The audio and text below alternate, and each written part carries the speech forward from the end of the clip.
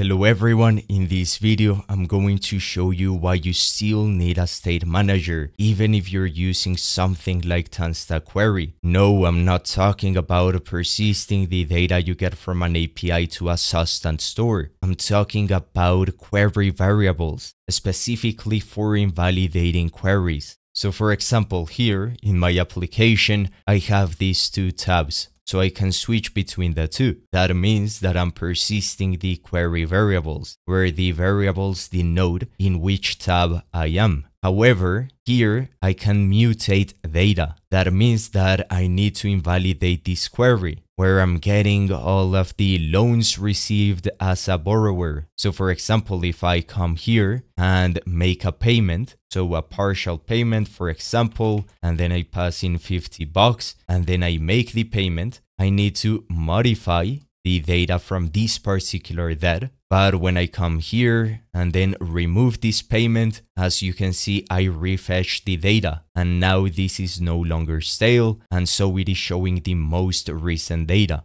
That means that I need to pass in the query variables from the component where I am making the query. So this is the parent component, so the one that holds all of these cards, and then in each card I need to get the same query variables so that I can say borrower's query dot invalidate, and then I pass in the same query variables. So let's see this in code. So here in the root page, so this one, the dashboard page, I have this query, that's query, and then I pass in the query variables, which in this case I'm persisting with Zustand. But if I come down here, I have this debt as lender card and debt as borrower card. So if I come to this one, as we can see, it is receiving the information I get from the API so that it can render the data. But if I come down here to the payments menu, so this one right here, where I can open this drop-down menu,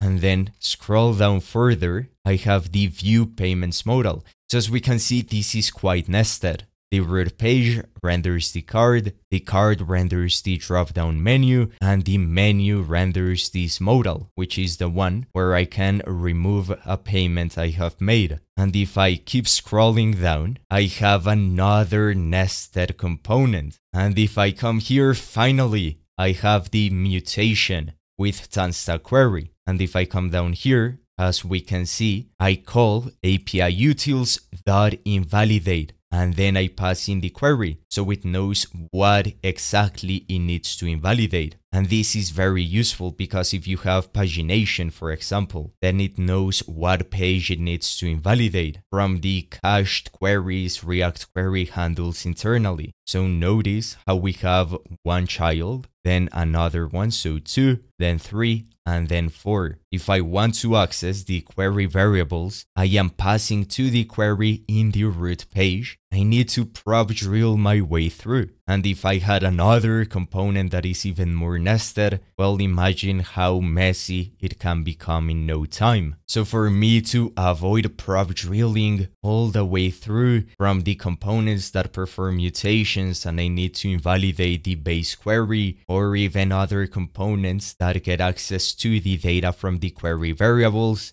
So for example, here in the page, I have this tab information component, which renders this title and this description. Instead of me passing down the current tab, so whether the view is the lender or the borrower, I can just use my store and then I get access to the type. So if I come here and inspect element, as you can see here, I'm persisting the state using the persist middleware from Zustand to the session storage. So here I have the state, we have the query variables, so skip, status, and type. So we have as lender, and well, if I change this, this is now going to be as borrower. So for us to invalidate the exact same query with these exact same query variables, you either have to prop drill your way through or make a more robust solution, which is using state. So let's take a look at the store. So if I come here to this hook, it is just a Zustand store, nothing more.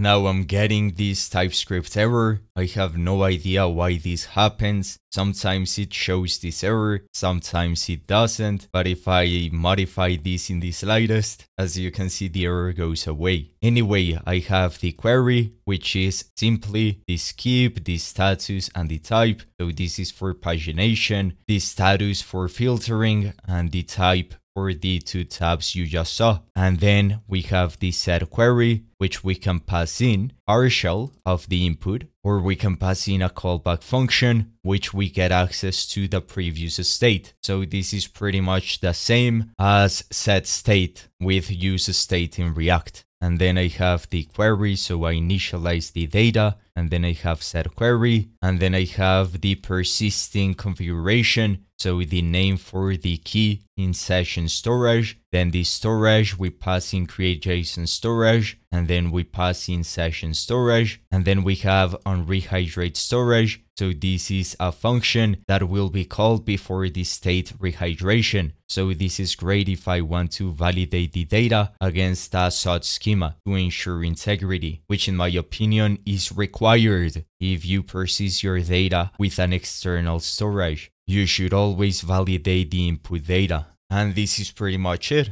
So all you need to do is create a store, a very basic store because it's just for query variables, and you can call it a day, import it and use it anywhere. However, do not get me wrong, I'm not talking about every time you need a query variable, you should store it in Zustand. That's overkill. This should only be used when you have this level of nesting. In fact, if you take a look at this invalidation, or rather here modifying the cache data, as you can see the query variable is just the ID of the dead, and I'm not storing this in Zustand. And why? Because well, the component that needs to invalidate this query already receives the necessary information from the props, because it needs this information to render data, which is not the case for this query. I'm not passing the query variables down the stream. That only applies for this case where I already have the necessary data.